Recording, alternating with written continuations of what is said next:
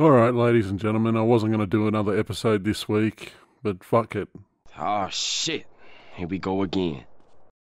Where the fuck's the remote? Fuck off, cat!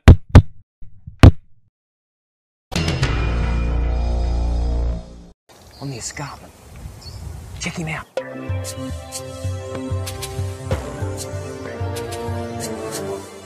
Have a look at him. What a spectacular animal.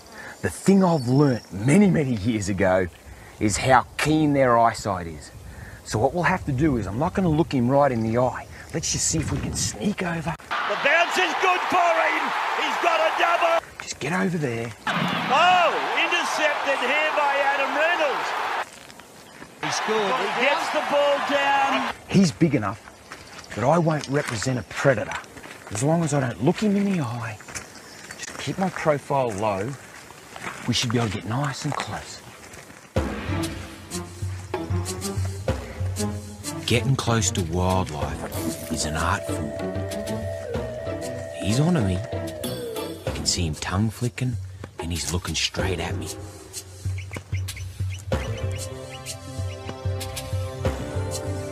Yep, he's onto me. He's curling his tail up.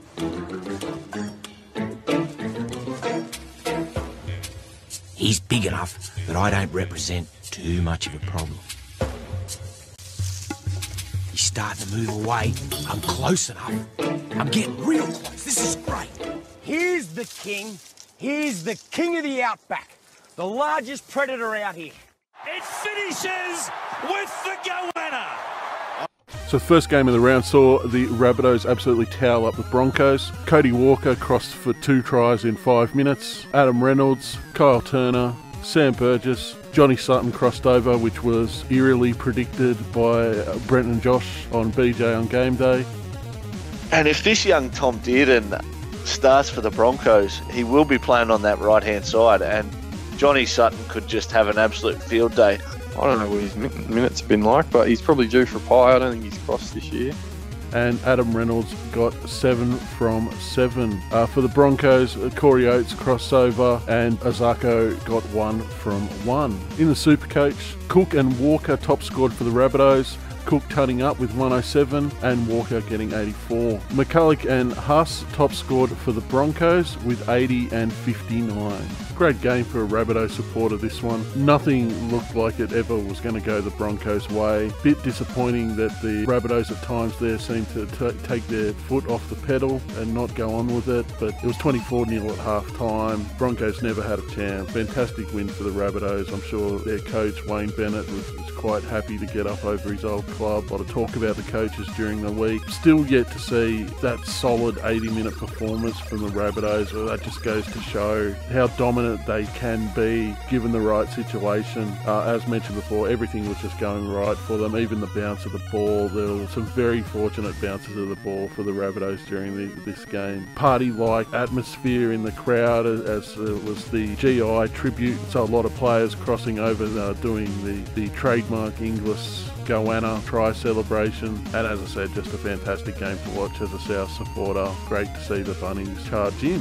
For the video game, I actually didn't play anything during this match. I was just happy to chill out and watch the game. A little bit tired after having a bit of a late night last night, editing the video for the BJ on Game Day show. But during the week, I played a little bit of Days Gone, the latest Sony published exclusive on the PS4. Haven't really played enough of it to give it a decent review and tell you whether it's worth getting or not. Most of the time those Sony published exclusives are worth getting. It hasn't asked me to pay any additional money, so that's a welcome change to most other modern games these days. So no DLC or microtransactions that I've seen yet, but hoping to play a little bit more over the weekend of this one and then get a better idea about it. If you're looking for an actual game review, Super Mario Bros. 3, fantastic. Alright, first Friday night game saw the Cowboys get up over the Titans. Granville crossed over, Tormalolo in his return from injury crossed over, Asiata got over, and O'Neill got over at the end there. Jordan Kahu kicked 6 from 6, and for the Titans, Brimson and Proctor both crossed over, and Anthony Don also crossed over because he seems to every game. Taylor kicked 1 from 3. In the Supercoach, Taumalolo and Granville topped it for the Cowboys with 88 and 85, and for the Titans, Brimson and Proctor with 97 and 85.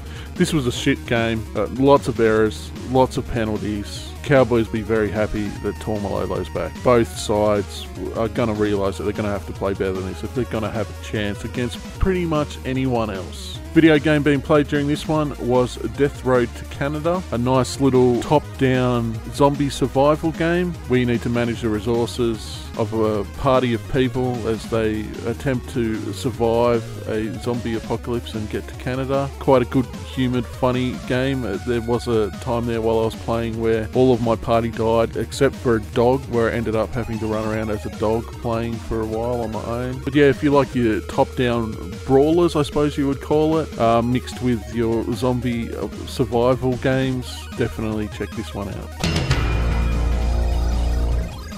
Next game up was the Sharks versus the Storm, with the Sharks getting up 2018 in the upset of the round. Katoa, Nakora and Ueli all crossed over for the Sharks, with Kyle Flanagan getting 4 from 5. And for the Storm, Adokar, Bromwich and Pappenhuisen all crossed for the Storm, with Cameron Smith getting 3 from 4. In the Supercoach, Nakora and Ueli top scored for the Sharks on 62 and 56, and Bromwich and Adokar top scored for the Storm with 73 apiece. Not a whole lot to say about this game. The Storm played like shit and the Sharks took advantage of that. As mentioned before, upset of the round. Good on the Sharks for backing themselves and getting away with the big win. Game played during this round was Mafia 3 on the PS4, a sort of a Grand Theft Auto style game set in the 1960s. Gameplay can get a little bit samey as you get into the meat of the game of taking over rackets and things like that. But overall, it's worth a play if you can pick it up cheap enough. I believe it was a PS Plus game not too long ago, so if you're a PS4 owner with PS Plus, you may already have it. And it's got one of the best soundtracks that you'll hear in any game, a classic 1960s soundtrack. First game of Super Saturday saw the Raiders take care of the Panthers, 30 points to 12. Oldfield, Whiten, Nickel-Klostad and Young all crossed over, with Croker getting 7 from 7. And for the Panthers, Cleary and Tamau crossed over, with Cleary getting 1 from 1 and Maloney getting 1 from 1 also. In Supercoach, Whitehead and Young top scored for the Raiders with 72 and 64, and Tamau and Cleary top scored for the Panthers with 91 and 61. Bit of a rough old game this one, with the Raiders getting up. Each team copped several injuries, including Bateman for the Raiders, who I believe has a fractured eye socket, so a lot of super coaches will be waiting with bated breath to see how long he's out for. And I believe the Panthers added a further 3 people to their injury list, so not looking good for things if you're a Panthers supporter. So thanks to Indie Gamer Chick, Tutainment from Badass, interesting fucking Twitter handle. I got the opportunity to play Helmet, the Badass from Hell. It's an interesting little bullet hell dungeon crawler, this one. I found it very similar to Enter the Gungeon. In fact, I had to sort of look up to see if this was a sequel or a prequel to Enter the Gungeon, that I found it very similar. As I played through it, I got a lot more of a Binding of Isaac type feel to it as well. So it's a bullet hell dungeon crawler where you can pick up various different mutations and things like that will give you certain abilities. Each mutation has a standard gun and a cooldown power. There's also other guns and things like that you can pick up along the way, different armors, things like that. Very cool game, available on Nintendo Switch is what I played it on, but it's also available through Steam and on Good Old Games, so I'll probably pick this one up on Good Old Games for PC as well. Only complaint I could really have about this game is the music. It has an orchestral score, and I went into the settings to find that there's an option that you can change from a modern soundtrack to an old school soundtrack, but the option that was missing, and the option that I really would have liked to see, is a fucking metal option. This game would be so much more, would be more effective, more atmospheric with a hardcore fucking metal soundtrack. Like, your game's called Helmet, for fuck's sake. There should be some fucking metal. But apart from that, this is a absolutely great great game. As mentioned before, pick it up on your Nintendo Switch or on Good Old Games or on Steam. Thanks again to Indie Gamer Chick, Tutainment, and From Badass for the opportunity to play this one. Second game on Super Saturday saw the Sea Eagles get up over the Bulldogs. For the Sea Eagles, it was the Ruben Garrick show with him scoring all the points for the Sea Eagles. 2 tries and kicked 5 from 5. And for the Bulldogs, Smith crossed over for 2 and Martin got 1 from 2. In Supercoach, Garrick top scored for the Sea Eagles with 113, followed by LG who got 76. And for the Bulldogs, Elliott and Smith top scored with 81 and 64 respectively. So I didn't get to see a lot of this game, but the Sea Eagles seem to continue on their winning ways, performing well without Cherry Evans and missing one of their Trebojevics. Des Hasler would be very pleased that he got the win up over his old club. The video game I played during this one was Daggerhood for the Nintendo Switch, a cheap little title, one of those Punisher platformers where you die over and over again trying to get the best time on the stage. A good little time waster.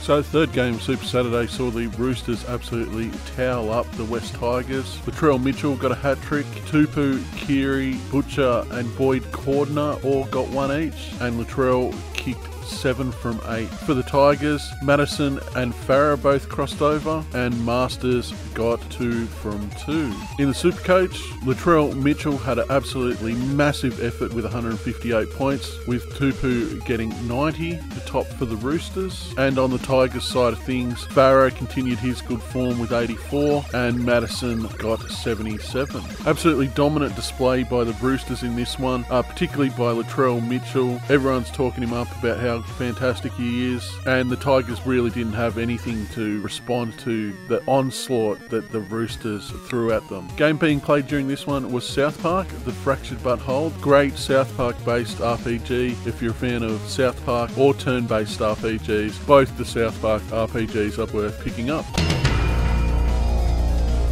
First game of Sunday saw the Warriors go down to the Knights, 18 points to 36. For the Warriors, Herbert crossed over for 1, Mamalo crossed over for a double, and Harris Tavita kicked 3 from 3. And for the Knights, Mitchell Pearce crossed over, Sean Kenny-Dow got 1, Sione Matiuta got over, Hunt got 1, and Kalen Ponga got 1 right near the end. Kalen Ponga kicked 8 from 9. And in the Supercoach, Mamalo and Harris topped for the Warriors with 103 and 71, and Mitchell Pearce and Ponga topped for the Knights with 101 and 86.